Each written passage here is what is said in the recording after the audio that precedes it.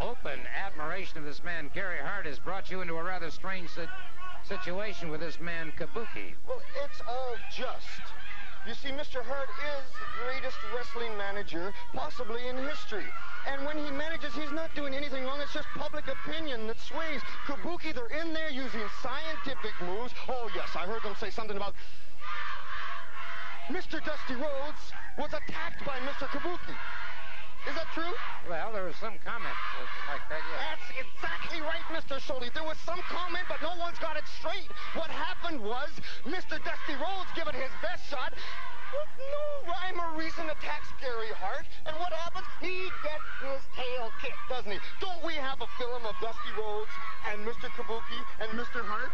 Well, I'll tell you what, I think it would be interesting for those of you who may be new viewers or may not be familiar with the great Kabuki. You saw him earlier in a previously recorded interview with Playboy Gary Hart. Let's take a look at the very man that both of these men were talking about, the great Kabuki. And if we may, Mr. Hart, I'll allow you the opportunity to offer your description. And I'm Mr. Piper, Mr. Soli. I apologize. No problem. Now, notice the squirm in the worm there. What happened to the great Dusty Rhodes? He looks just great in there, too, just like Phyllis Dale. Come on, Mr. Dusty Rhodes. You see, an unprovoked attack. He's touching the referee. Is he not on the referee? There's no excuse for Dusty Rhodes to be molesting the referee. Dusty Rhodes, all I see is a man squirming. You see that? I got something. You see, I've done my homework. When Gary Hart turned me over, I do things right. Now, I want to show you a film of Kabuki, Mr. Dusty Rhodes, old master of psychology. I want to show you a film of just what Kabuki can do, so tune your little ears right in. There you go. Talk about master of psychology. Look at Kabuki. How would you like to meet him in the dark alley, huh? And the greatest manager in the world. Now this, you guys, look at that. Look at that. One kick placed just perfectly. 3 count. He doesn't even have to cover him fully. The man is obviously unconscious. Gary Hart coming in, a terrific move, because what he's doing, he's not wasting time, he's not wasting energy, he goes right, knows what he's doing, goes right for the punchline. Now, you take a look here. Yes, maybe a little crazy, that's not bad. Look at it again. One kick perfectly placed. Is that not true? Of course that's true. There he goes. Both feet on the stomach. Now he's just kind of playing. He likes to have a little fun, you know. There he goes. And another 3 count. Now we're talking 2 men down. I ain't seen Dusty Rhodes beating nobody yet. Now here we go. What am I trying? Excuse me, am I talking above your people's heads? What am I trying to say? I'm trying to say one kick, one perfectly placed kick, one punch, and it does it. We're not wasting energy. We're talking science here. We're talking the kind of wrestling that I have developed. Look at this man. Look at the control he's got. Now, Dusty Rhodes, are you watching, Mr. Kabuki? Oh, I see him. You see, the thing is, Mr. Soli, Dusty Rhodes, a master of psychology. What he's doing, he talks a big fight. I've been listening to the American Dream, and I told you what I think of the American Dream. He's been talking a big fight, but Mr. Kabuki, you see, he don't speak English. Now, what Dusty Rhodes does, he likes to psych out all his opponents. He don't speak English, and I don't particularly care about you, Mr. Dusty Rhodes. You see, you ain't going to be able to psych me out because I am different from everybody else. I have intelligence, something maybe that you're lacking a little bit. Oh, I seen him out here in the interview. Gets himself all painted up like Mr. Kabuki. A tremendous psychology technique. Comes in, Mr. Kabuki, I will be the assassin.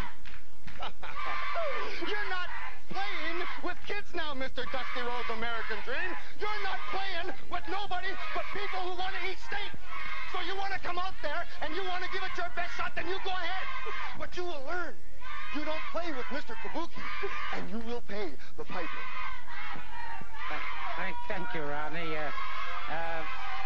Rod, obviously a very intense young man and a little prone to get carried away. We'll be back in just a moment. Kabuki in a series of matches that have been videotaped. Mr. Soli, if you wouldn't mind, I would prefer the honor to interview this man myself, because I have some points with the great Kabuki, and I would like to talk with Gary Hart. If you wouldn't mind, could I do it myself? Sure. Thank you very much, Mr. Soli. Just excuse me. Mr. Hart, I'll just say it's a pleasure here, because as long as I've been associated with wrestling, if you talk about wrestling, you talk about Gary Hart. And you know the ins and outs, and you have a gentleman here named Mr. Kabuki that I have never seen anything in my whole life like it. And and it's a tribute to you and a compliment to your, not only to your style, but to your brain power, what you've done with this man. You know, you are an amazingly intelligent young man. Well, thank you very much. To realize that someone is that great. I mean, you must be a world traveler yourself. I mean, you've been everywhere, I'm sure. I've heard about you all over, come this country from Scotland, if I'm not wrong, right? That's right, Mr. Hart. And I hear you play the bagpipes, just beautiful. Sometime would you do that for me, please? I certainly would. I'd be pleased to right now. Kabuki loves bagpipe music. Did you know that? No, I didn't know that. They play a lot of that in Asia, a lot of bagpipe music. Listen, I would like to look at a film of Mr. Kabuki, and if you would, just tell me a little something about him. I've been watching him closely. That'd be terrific. As you can see here, Kabuki is wrestling two individuals. So you see a thrust kick behind the head, catches him with the elbow right into the solar plexus, thrust to the side of the head. You notice he doesn't get excited, even when there's two people on him at one time. Doesn't get excited. You must have trained him to keep composure.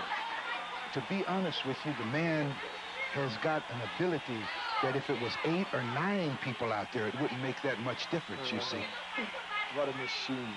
What a machine. Now watch this. This is beautiful. Oh, that was great. That was a thrust right up above, right into the chest area. As you can see, 1, 2, 3. Put that one away. Fantastic. You notice the man was completely out. He didn't even have to grab a leg there. Watch this. This is great. Caught him with a thrust kick coming off the top rope. I've never seen nothing like that. He's amazing, isn't he? Truly is. You must have spent a lot of time, and what it is your managing qualities is great. You must have a great fighter, but you have to know somebody that can handle him, and you are definitely the best. Is this a 3? This is a 3, I'm sure. Oh, very good. Once he lays that in, they don't get up. Poetry in motion. Mr. Hart, you must be... Look at this. This is one of my favorite situations. Look at that. Yep. Bruiser Brody, 295 pounds, probably the toughest man in professional wrestling. But which Kabuki's going to get him one more time? I want everyone to remember. That is Bruiser Brody, 295 pounds, probably one of the greatest wrestlers that ever lived. But Kabuki got him down. 3. Well, it couldn't have been, might have been one of the greatest, but not the greatest, because Kabuki just obviously proved that, Mr. Hart.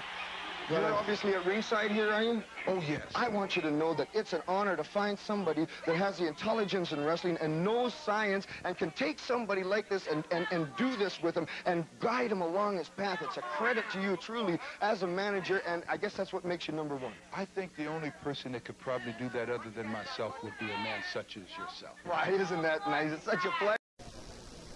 I'm going to give you something that's been very dear and precious to me for a long time. That's beautiful. You have a large hand. That's beautiful. This will signify to Kabuki that you and I are as one. Now, if you would, please remove that beautiful camel hair jacket.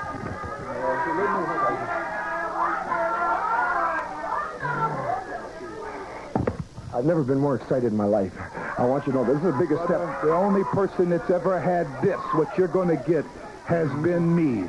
I want you to stick that hand out. Song, song. Let's say, song. The color of money. You too have the power. Let him see it. Now, you also have the same power that I have. You have the control that I have. Do not let it go to your head. Go as far as you want to go, because you and him together, brother, it is better than me being there myself. Thank you so very much. That is beautiful. That is the greatest thing that has ever happened in my life. I love you. Oh, this is terrific. There is nothing that a wrestler could ask for more. There's going to be all kinds of people that are going to reap the wrath of Mr. Kabuki by the mind of you. Look at that. Well, gentlemen, just a minute. Just a minute, gentlemen. Beauty. Let me tell you something, Garden Soleil. You just witnessed something that's maybe only taken place 3 times in our career. And you make light of Rodney. Listen closely for you, Mr. Hart.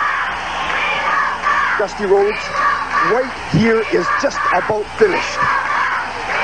I think... Now look at... Look, somebody threw something in the ring. It was not me. Most certainly did. They had no business, Rhodes, had no business in there. He's punishing the man that we love, the man that we respect. Look at what he's doing with that. Who threw that? Was that when somebody sitting in ringside? That was somebody sitting in ringside that threw that in there. That's what it looked like to me. Now look at him.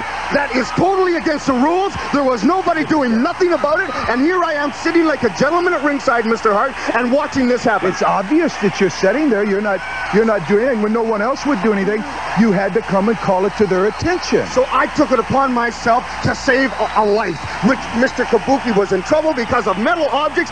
Look at Dusty Rhodes now. He's asking to fight. He threatened you. I saw the motion. Look at him threaten you. Look at his fist taped up. Yeah. He's trying to do you some harm. Yeah, absolutely, he's trying to do me some harm. I went over to check on Kabuki is all I was doing, and I slid right out of the ring. It's very obvious to me that the only thing that actually took place there was someone threw something to Dusty. Yeah, I'm looking for the referee. Yeah, look, you're trying to get the referee. You're a kind man.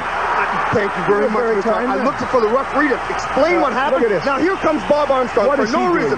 Look at that. He's threatening me, Bob Armstrong, and he was going to hit me. All I was doing was trying to defend myself. You protect yourself. All I wanted to do was leave. Do you know what a risk this man has taken doing this? Not a risk at all because he has the great Kabuki. Let's just watch this very, very carefully now. With the kendo stick, it's Gary Hart. And you see Kabuki watching him. He can strike him a good block. Feinted again and again moves. Beautiful, beautiful. And he has tried now for different parts of the body. Has not been able to... Notice the concentration on Kabuki. Hart even went for a feint there, meaning tried to hit him and then abstracted him. It was perfect, absolutely, positively perfect. All right, perfect. Tommy Rogers, I understand, is... And let's clarify a point here. Tommy Rogers is not an opponent, per se. Tommy Rogers will be coming out here attempting to, if he can, strike any portion of Kabuki's body. What you must understand, too, Mr. Soley, is this, what Mr. Hart is doing right now is people saying, oh, yeah, why don't you try hitting him harder, Mr. Hart? So Mr. Hart has stepped aside. So much confidence in this man. Now, here's a young fellow that's going to do everything he can. Now we're going to see something right on national television. It's just truly incredible. All right, let's watch this. I want everyone to understand what the Dragon Shy is. Look at this. Look at this. And he is swinging that kendo stick. Now, he is really moving after him now. Kabuki look at that. Blocking beautifully, I might add. Touch the body. He must touch the body. Thus far, he has been unable to. It's nothing, see? He's perfect. He's perfect. He got him. He got him. Look at that. And Kabuki suddenly retaliating there as he was caught. Kabuki, his attention diverted momentarily. And now Kabuki using the kendo stick on Tommy Rogers. Beautiful. And Gary Hart trying to... Kabuki.